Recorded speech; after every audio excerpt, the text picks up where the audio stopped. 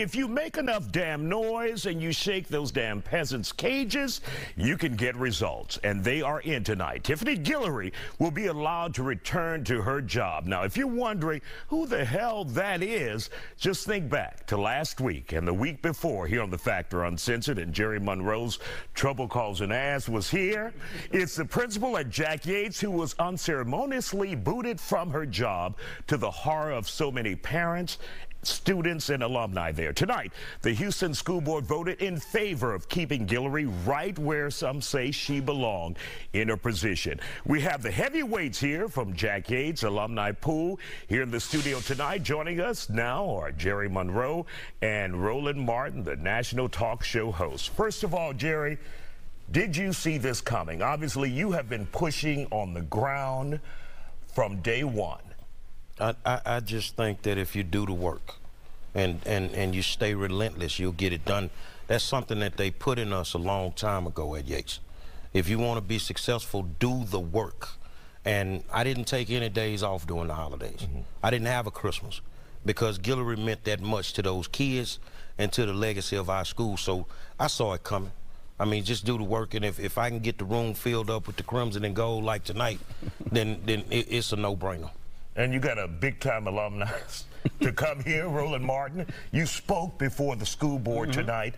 Why was it so important for you to come back home to Houston to speak on behalf of this principal? Well, I've dealt with the last 4 superintendents, and I've met with them, talking about what is your plan for Yates. I mean, it's been a revolving door of principals.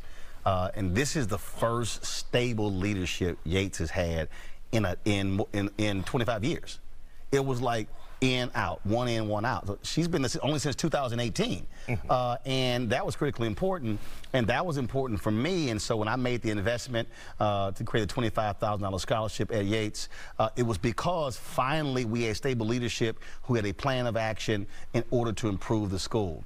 I was just inducted into the Society of Professional Journalists Hall of Fame, the National Association of Black Journalists Hall of Fame in December 2021, and I wanted to have I'm going to have an event here in Houston, and I called her. I said, let's do it at Yates, and again, because I wanted to show students what you can do leaving Yates High School.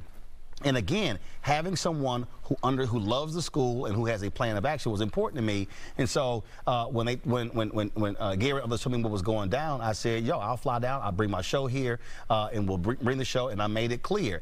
And like I told them, if you move to fire her, I said, I'm pulling my $25,000. And the $50,000, I was going to announce that I was giving the School of Communications. You ain't getting that. And they also wanted me to be, they have this HISD 100th anniversary celebration. They asked me to be one of the 100 folks. I said, y'all keep that award too. And that's it. Look, I got an award, so I'm good. But the point is, they need to understand you are not going to do this, especially when you can't explain why. You're going to fire her in the middle of the school year and you still explain why? Yes, and that's a question that many parents, many students have. What's the reason behind the termination? We don't know that, right, Jerry? At least publicly what they're saying and the official reason. No, they realistically did not want to tell us anything. Superintendent had the opportunity to meet with a convicted felon, but refused to come down and meet the Yates community.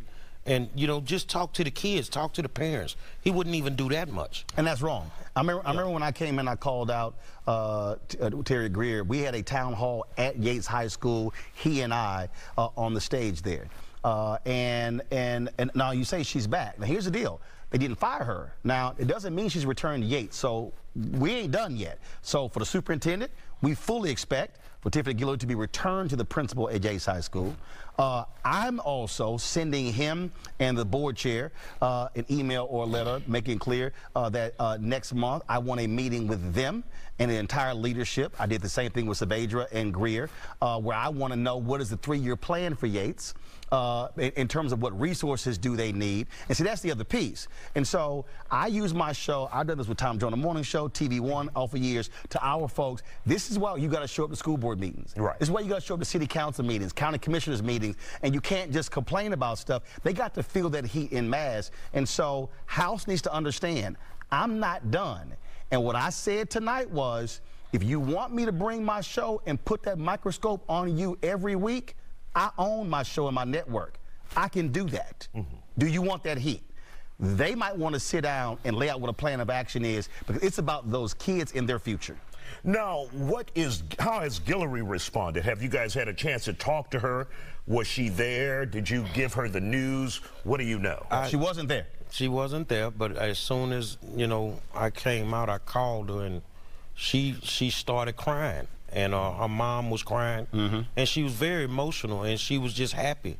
And, you know, I've always told her since she got the job that I'm going to rock with you until the wheels fall off. Right. And I'm going to do that. She's earned the right to be called the Yates line. And that's something, like, we come from the old school. We 87, I'm 86. And that's something they put in us. So, but tonight, we had a little help. We had Cashmere, we had Wheatley, we had North Forest, we had Madison in the building with us.